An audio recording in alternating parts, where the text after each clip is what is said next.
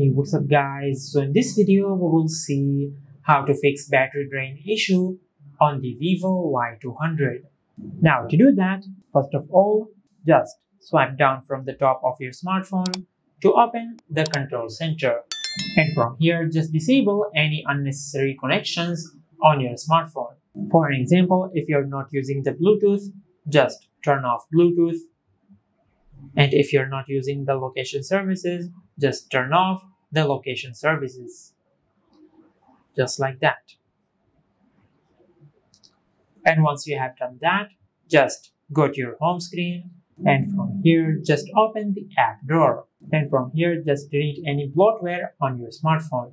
Now to do that, just tap and hold on the app you want to delete, and from here just tap on delete. Now from here tap on uninstall. Just like that. And once you have done that, just go to your home screen and open the settings app.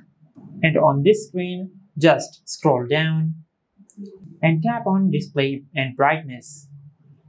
And from here, just enable auto brightness. Now, once you enable this option, your smartphone will automatically adjust the brightness of the screen based on your surroundings. Now, once you have done that, just enable dark mode. Now, just scroll down and tap on refresh rate. And from here, you can select either 60 Hz and it will lock the refresh rate at 60 Hz, which will set your battery life, or you can select smart switch, which will adjust the refresh rate of your smartphone based on your usage. And once you have done that, just go back